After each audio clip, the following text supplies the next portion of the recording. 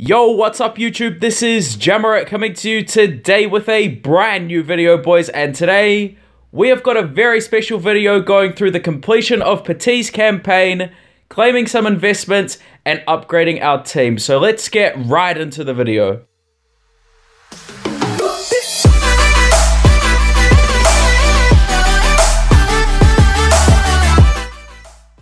So guys, welcome to another video on the channel, and today guys we've got a very special video. We are going through and completing our first Icons campaign, claiming up a whole bunch of team hero investments as well as upgrading the team. So what we're going to be doing first and foremost guys is going through and showing you the team that we are going to be using for Emmanuel PETIT's campaign. Now we are on the final match, and as you guys all know, it requires 96 overall with 10 French players in the team. So let's just go through and show you what exactly we're rocking with. So we've got first and foremost Digne here of Barcelona. So he is going to be our French left back. At right back guys, we are going to be using Sabide of Monaco. So that's our right back into the team. So there is Sabide, Digne, PETIT, and Mbappe, as well as Pogba. So we still need to go through and change up a few other players. Now, for French centre-backs, guys, there are a ton. We've got Raphael Varane here from the Rivalries promo, guys. So if you went through and did the Bale, most people should have him. Also, you know, if not, you can use either Koscielny, Perrin, or Laporte. So, you know, you get Koscielny from the English campaign, Perrin from the French, and Laporte from the Spanish. Most people by now would have, you know, done those campaigns by all means. Maybe not the Pogba, but definitely the others. But yeah, as you can see, obviously we're using PETIT because he is required.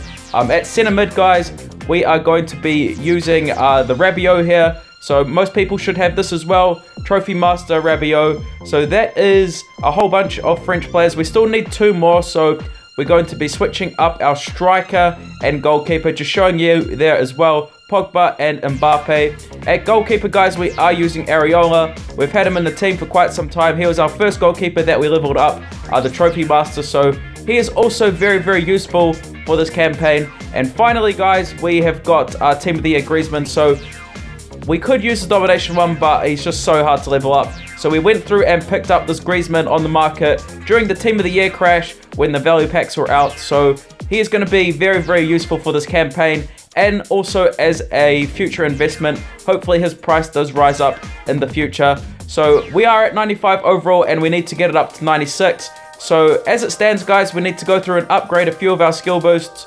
Obviously, with Team of the Year, a lot of skill boosts were sort of given out to us, you know, and I'm not gonna lie, but you know, during Freeze, guys, so many people got a lot of skill boosts. So Freeze was seriously just like the skill boost heaven for everyone, man. It helped out so much.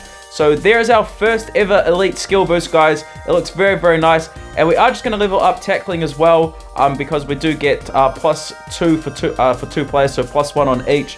So we'll go through and do that, and that should be the squad, guys. So that is 96 overall with 10 French players in the team. If you guys want to screenshot that, go ahead and do it. Obviously, you know, my skill boost may be higher than other people's because I do grind the game a lot. But yeah, that's just the squad that I'm using, guys.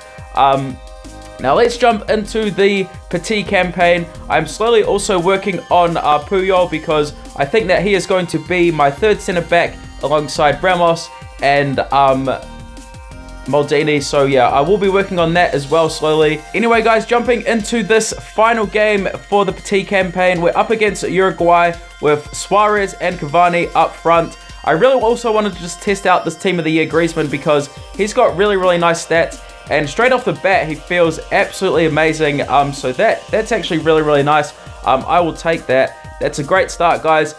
Most important thing, as usual, like regardless of which campaign you are doing, one of the most important things to do is always try and score off kickoff goals. Kickoff, sorry, guys. Because it's almost like it's not guaranteed, but I'd say it's like an 80% chance of actually getting it. As Rabiot there clears the ball out up to Griezmann. So let's see what Griezmann can do. We're just going to roulette in this instance. We easily get past Diego Godin. So we've got Griezmann on the ball. Griezmann with the power button. And there we go, guys. Also, you know, how is everybody's practice going with the button? Has anybody been having good success with that? Have you guys been improving your long shots? Let me know in the comment section down below. Always very interested about that. Some of these campaign games have been quite difficult. Like, for some reason, I don't know why, but they have been. So that's very interesting. And then some of them are just really easy. Like, we're already 2-0 up here with, you know, only 20 minutes gone. So we've got Griezmann on the ball, and he does get fouled. Can Pogba get to the ball? Gonna try Rambo over, but Godding does track back, unfortunately, to dispossess us in that situation. Let's see if we can get the ball once again off Jimenez here. What is he doing? He is just mucking around with the ball at the back as he passes it around. Let's see what Digne can do. Okay, the ball does go out there, guys. It does go out there. Have you guys been working on the Emmanuel PETIT campaign? As always, guys, very interested about that.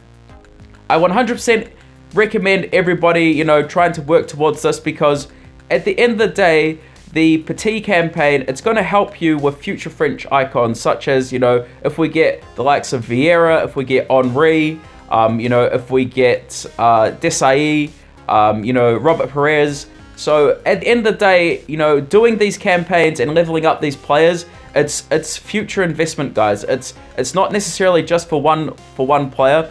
The one problem with, like, me doing the Puyol campaign is that once we have done Puyol, I'm pretty sure he's the only Spanish icon. So other than, like, you know, obviously completing the Puyol campaign, you know, the players that we do level up trying to get to the last node are pretty much just going to be used as experience points.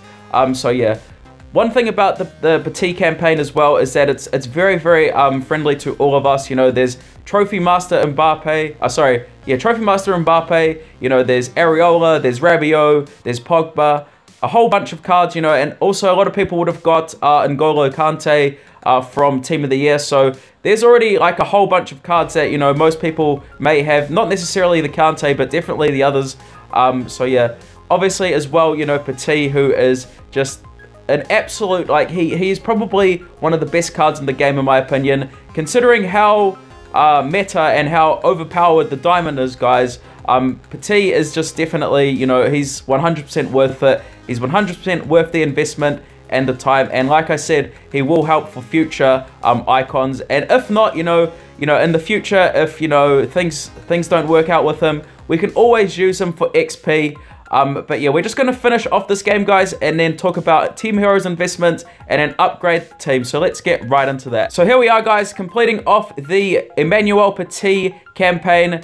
And there's the icons pack, guys. So we get the trophy, the rank up token, as well as the 500k XP for Emmanuel PETIT. Obviously, you know, we cannot rank him up yet, but I'm assuming, you know, like Puyol, Deco, and Hullet, he will come back in the future. Let's just go through and upgrade our team. So yeah, by the time you're seeing this, the Team of the Year players are probably already auctionable, so I probably will have a video on that as well. But yeah, what we're going to be doing now, guys, is upgrading our team. So let's just go through and have a look at this. So first and foremost, we need to go through and upgrade some of our skill boosts. So let's go through and see which players are affected. So we've got the goalkeeper diving for Buffon.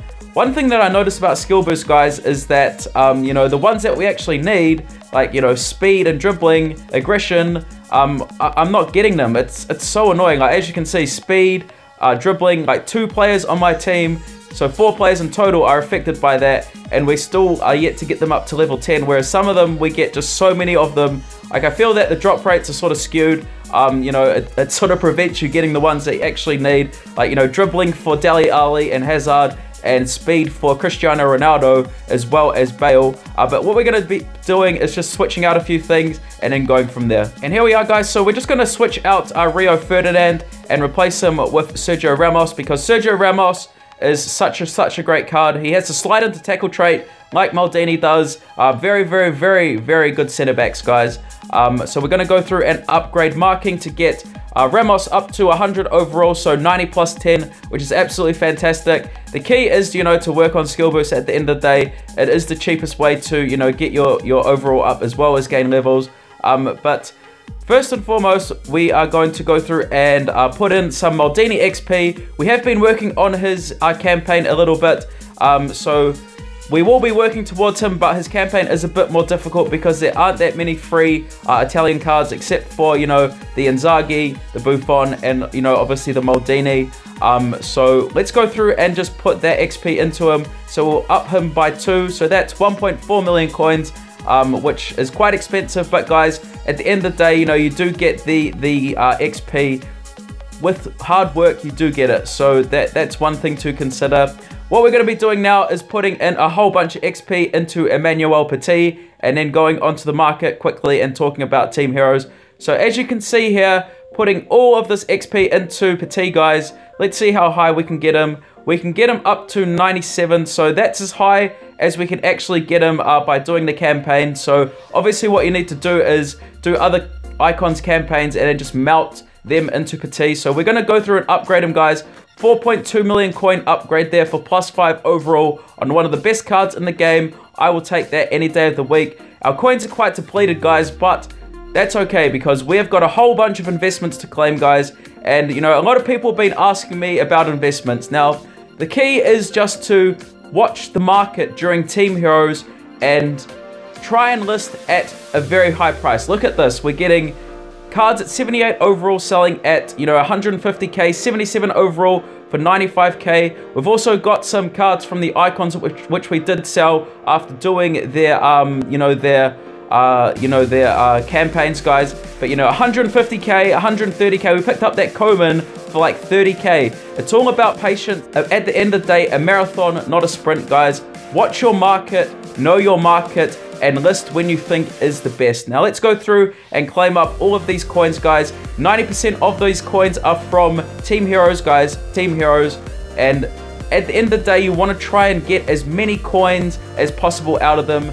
Like I said, it's a marathon, not a sprint, guys. Not a sprint. Also had Iniesta there, who was like a sort of a card that we pulled. But as you can see, we're now at 23 million, guys. All from investing. All from investing. But other than that, this is pretty much just going to be the end of the video for today. Thank you all for everything, and peace.